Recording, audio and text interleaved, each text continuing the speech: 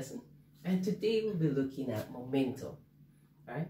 So momentum, as you learned in lower lesson, is the effect of objects in motion. Right? So we're going to look at linear momentum. So the word linear means its object velocity is only acting in one plane. Right? So if the object is moving left, it's only moving left. So moving right, it's only to the right. If it's up, only up. If it's down, only down. Right? So an object will not move like cardinal point, northeast or northwest. Right? So if it's moving northeast, northwest, southeast, southwest, those directions, then it's not linear. So linear just means that the velocity only remains in one plane. Right? So momentum is given by P equals mv. So the m is your mass, v is your velocity, right? And the unit, therefore, mass is measured in kilograms, v is measured in meters per second, right? And also, it can be used as Newton second, right? So, because velocity, right, which you would know before, that velocity is a vector quantity. So, meaning it takes its direction in which it's moving, right? So, we use, if it's going down, it's a negative velocity. If it's going to the right, it's a positive velocity. If it's going up, positive. It's going to the left, negative, right? So what I normally use to remember this is your t for your graph, right? So you have your y and your x. When you're plotting a graph, on the right side, this is 0. On your right side, anything that's going this way, it's always a positive number. Anything that's going this way is a negative. Anything going up is positive. Anything going down is negative. So the same principle here will apply to the direction in which the object is going, right? So once objects are moving, they'll have the tendency to actually collide with something else, right? So objects moving would collide with something else, which is collision. And we have two types of collision that do exist. First type is our elastic collision, right? So elastic collision is where both objects, or the 3 or 4 objects that are being collided to, right? When they hit each other, they bounce off, right? So imagine you throwing a ball at the wall, right? The ball is elastic, so once the ball hits the wall, it's going to actually bounce off. Right? And in most, even car crashes, right? 2 cars collide, they actually separate, right? So that type of collision is known as an elastic collision. And in this collision, the energy, the kinetic energy, is always conserved. So the kinetic energy before the collision, the total that was there, is equal to the total after, right? And we're going to examine those things later. Second collision is inelastic. Right? So inelastic now, since elastic was when they hit, they separate, then inelastic now, when they hit, they actually move together. So they hit and stick and move. Right? So this is just like glue. So they hit and it's like they glue together and they move off with each other. Right? So those are the 2 types of collisions we have. So because we have collision, there's a law that we call the conservation of momentum, right? The conservation, once we conserve something in physics, we're stating that whatever was there before is equal to whatever was there after, right? So conservation of momentum states that the momentum before a collision, right, is equal to the momentum after collision, right? There's a condition for this, that there's no external force being applied to the system. Right? So if we have 2 balls, ball A and ball B, their momentum, which we add together, right? Once we add those momentum, this is before they collide. After they collide, right, we add those momentum together, those 2 momentums will be equal, right? So let's look at this. So for elastic collision, in these 2 ball cases, they're both moving to the right, right? And remember, if you're moving to the right, it's a positive velocity. So VA is positive, VB is positive, right? So we have singular momentum being added together. After collision, A still remains going to the right, so we have a positive A velocity here, and a positive B, because B is still going to the right. So that's elastic. So all elastic equations will mimic this format, right? The only thing that changes would be the sign of their velocity depending on the question, right? Inelastic, right? So we have objects moving in opposite directions now before collide, and after they collide, they stick together and move in the direction that the larger one is going, right? So let's look. So A is moving to the right, and to the right again is positive velocity, right? B is moving to the left, so we have a negative. So that's the reason why this is negative here, because velocity for VB is negative, right? So we actually subtracting this momentum from this one, right? And when we do that, that total momentum here is equal to the momentum after. So because A and B now moves collectively as one, we just add the masses and multiply by the V. That V is called by some books as the common velocity.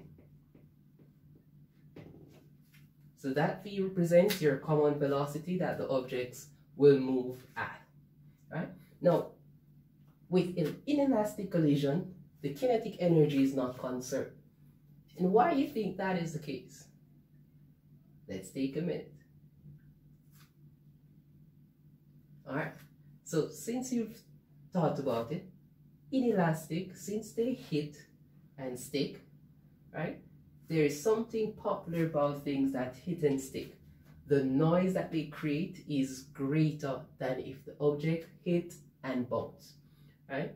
So we examine because there is a loss in energy, because something has to stop, right?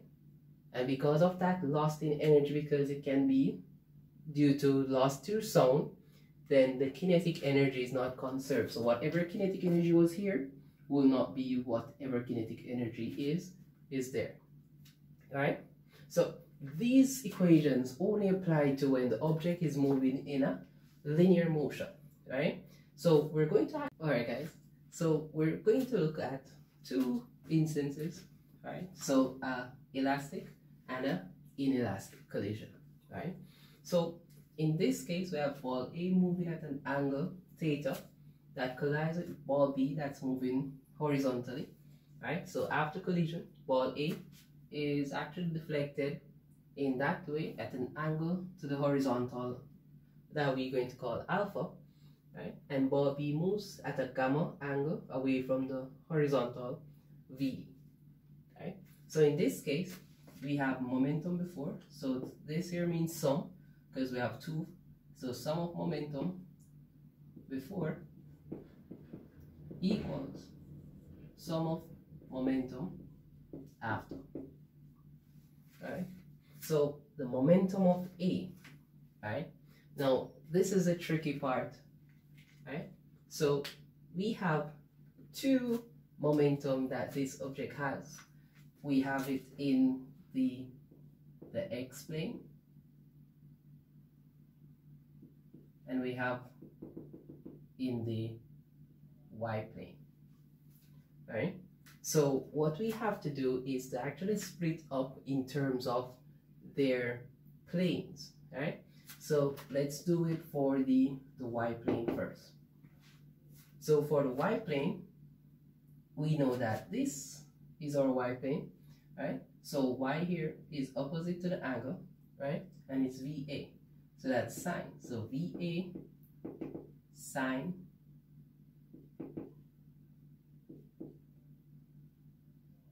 theta, right? So that's your y component of this velocity, right? So that's your velocity, and it's multiplied by your ME mass, right? So we have that. So mass times your velocity in your y plane.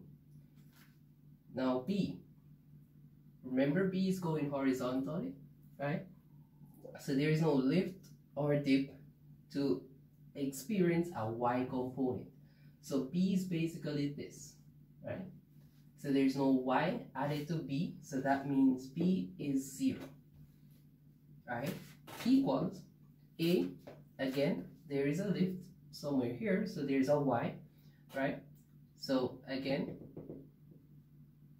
it's your opposite, so it's MA sine MA VC sine alpha, right? And remember, it's positive because it's up in this quadrant here, so VA VC here is a positive y, right? And then B also, but B this time's this way, right? So B is going down here, so that means it's a velocity that's negative.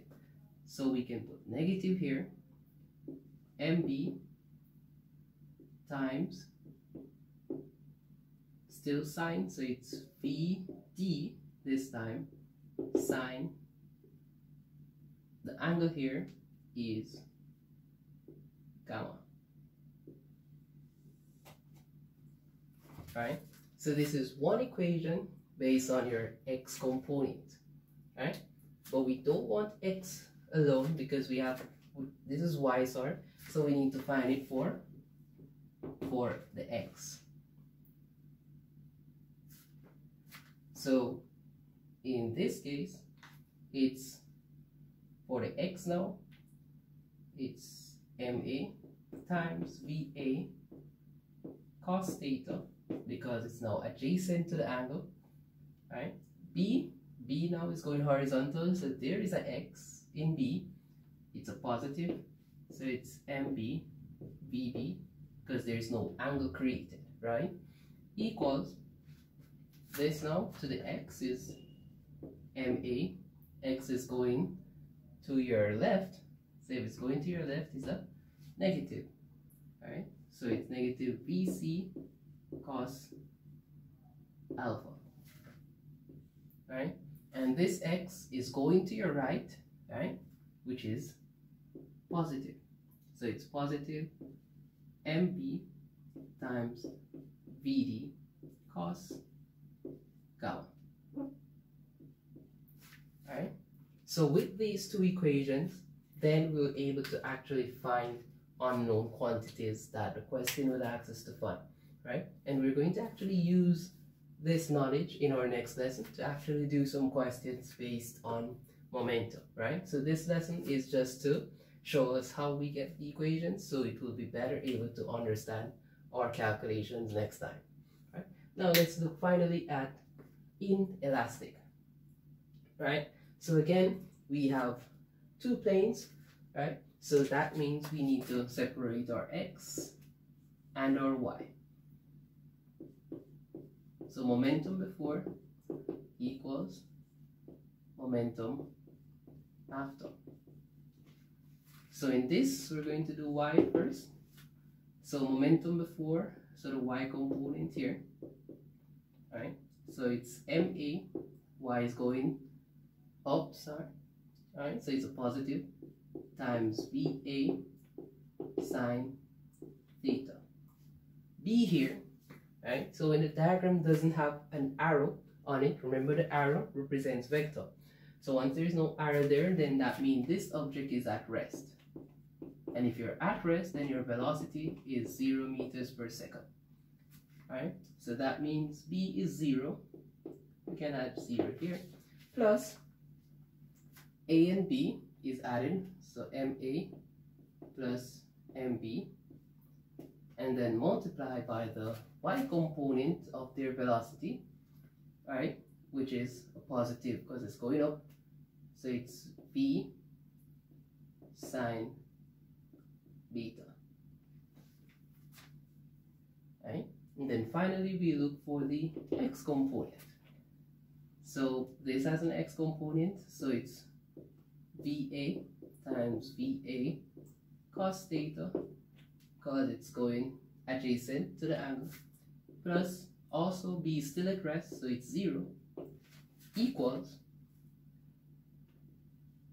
MA plus MB multiplied by V cos beta, because we're finding the adjacent side, so it's cos, right?